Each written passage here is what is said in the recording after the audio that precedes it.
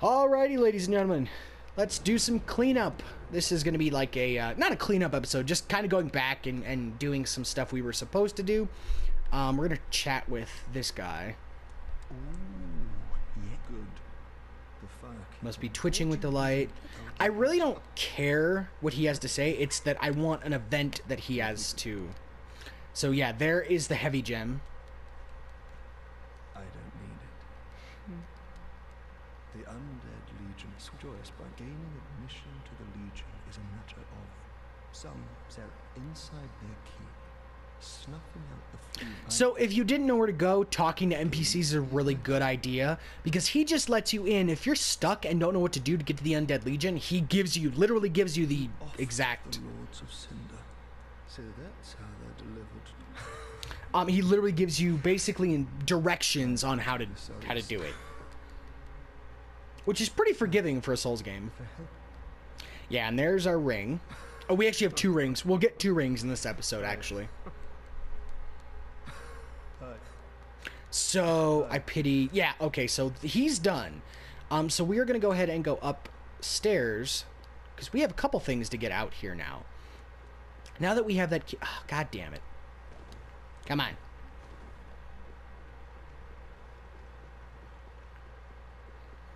I really do not have time for you to fucking do your thing. Let me through.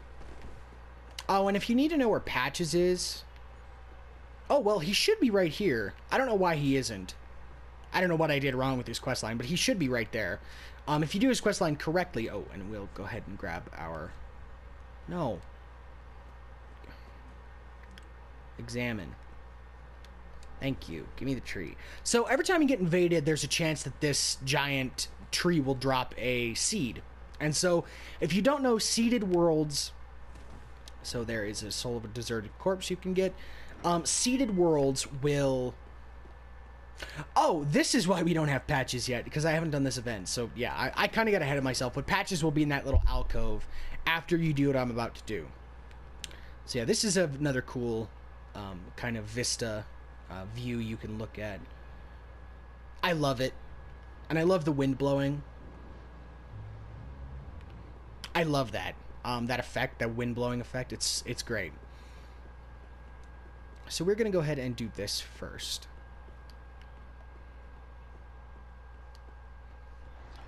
And watch carefully.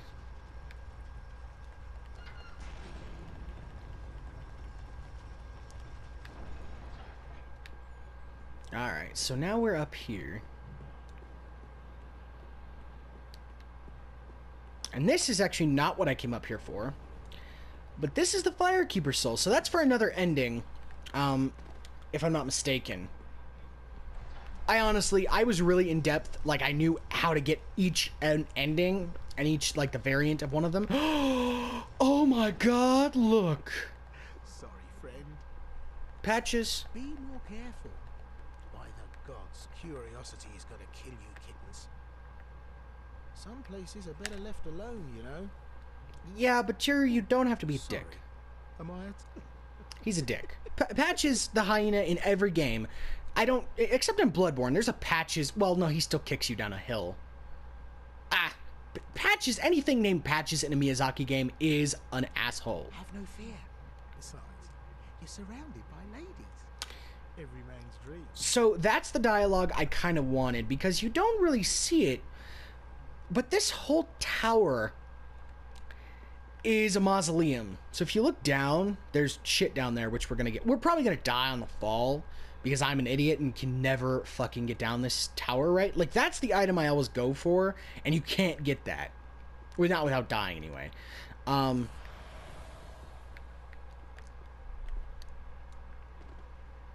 if you don't die, if I'm not mistaken, you can actually come up behind Patches. I might be wrong, I'm not sure. Oof, I shouldn't have done that. This is what the ring I was looking for. Estus rings. This completes our little set here. I don't know. We'll probably switch back and forth between the more stamina and then the Estus ring. So, let's read these.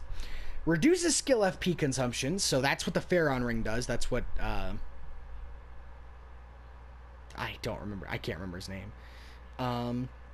The ring given to the Undead Legion of Pharaon reduces skill FP consumption. So that actually makes sense to give to Pharaon, like the Pharaon Legion, because they use all the flipping and the, all that shit so much that it, it's like game logic meets lore. It's kind of cool. Yeah, like the Abyss Watchers for their hunting required a sword technique that went beyond any existing art. Wolf's Blood provided just that, and this ring further extends the effect. So yeah, it's kind of cool. It leads game logic into lore. Like I said, it's kind of cool. And then Estus Ring. A green ring crafted from shards. Increases HP restored by Estus Flask. So yeah, we're going to put that on and we are never going to take it off. So yeah, those are the most overpowered rings in the game, essentially. Oh, and look. This is where we fought the Master in the very beginning. So yeah, if you pop out here and you haven't killed him, be ready for a big fat surprise, because, you'll probably kill him almost immediately. Just because he'll be butt cake easy. Alright, give me this. East-west shield. Everybody knows the east side and the west side don't get along. There was a whole story about that. Doesn't everybody know? God. Alright, so now that we've dealt with Patches being a dick,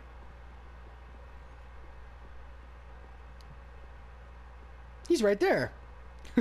See? And this is where he goes, "Oh, I'm so sorry." You're alive. He gets all sniveling with you. Hold your horses. Let's have a nice talk about this. Yeah, essentially he tried to kick you down a well. I did you wrong. I didn't mean it though. Yeah, you're bullshit. I wanted to kill you. These urges, running the business and all. I hate myself. Fuck off. Forgive him. But he becomes a vendor, so I always forgive him. But he sells some cool stuff. He sells his set, which is the black leather set. And then he sells his spear.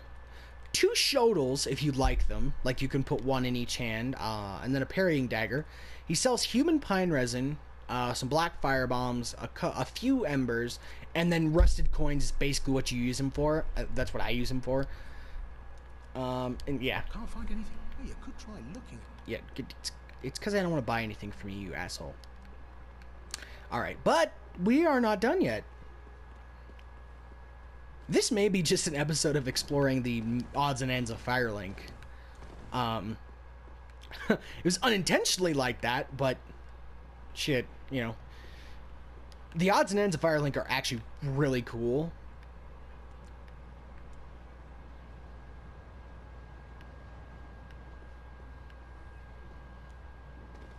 Or they're at least they're interesting. They're interesting little odds. Interesting little odds and ends for sure. And then you can kick that down, and then you can get up here anytime you want, because me,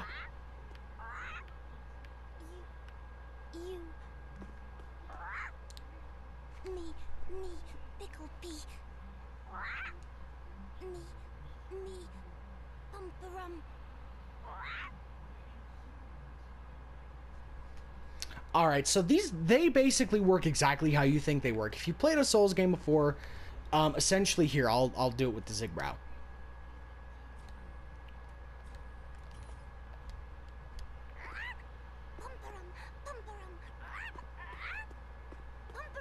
So they obviously like Zigward Zigbrow. Because you get Armor of the Sun! So there are very specific items you give them. Jesus, that's from farming that stupid sword that I'm not even using anymore.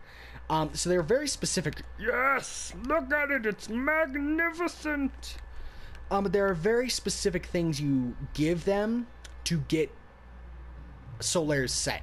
I believe his shield is the most... irritating? Call over. Oh! Very good. So there's another little throwback to the DLC in Dark Souls 1, which basically you use them like this. It's Hawkeye Goff, I think that's his name. It's been a long time since I picked up Dark Souls. I don't know if leaving an Ember does anything. I honestly don't know what else to leave. But that's the specific reason I kept a Zigbrow all the time, is because I wanted to get the chest piece. I wanted to use it as a quick example. I don't know what else you give him though. Give them, because there's more than one. There's 2 of them, but I don't know what else to leave. So that's literally the extent of my knowledge when it comes to what you give them. You can get the entire set of Solaire's gear, including the shield. And like I said, I believe the shield is the hardest one to get, because I think you trade some weird, I think it's called the Medicant staff, and that's like an end game farming. You have like shit that I do not have for farming, so we probably won't ever see his shield in this playthrough unless I get really lucky and get a Medicant staff in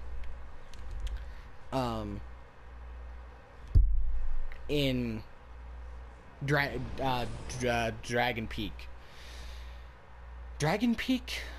Shit. I don't remember the name of it. We'll get there. My knowledge of this game like varies from like I know a lot and can tell you like lore and stuff to I know jack shit. Now, is there anything else I need to do for this encounter here? I got him out of the well. I saw him at... Ah, hell, I can't remember.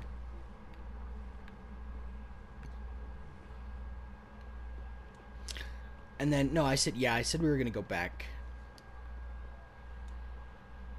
this way. Oh, no, okay, I know what I need to do.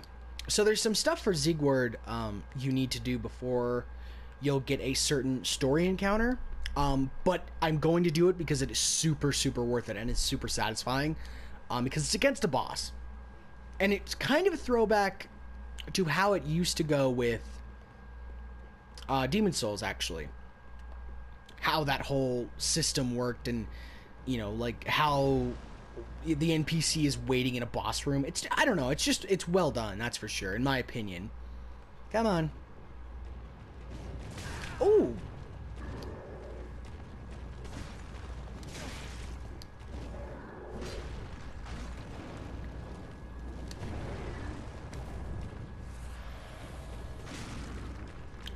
Ooh, can I kill it in a second?